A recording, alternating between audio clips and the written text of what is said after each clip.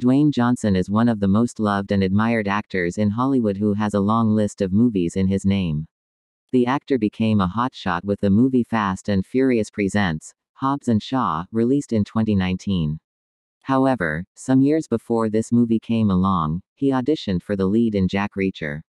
Johnson is a massive guy, and there aren't many men like him in the industry, hence roles are made for him, unlike other characters. He applied for the role as people told him he would be a great fit. But the role finally went to Tom Cruise.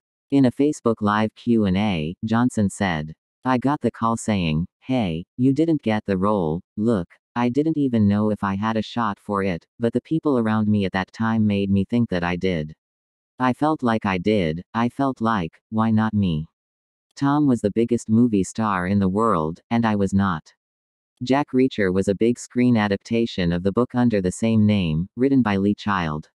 As per the book, Reacher was a tall and bulky guy with a muscular look. Hence, Dwayne Johnson had high hopes for the movie. Tom Cruise's film was a commercial success with a $218 million worldwide box office collection.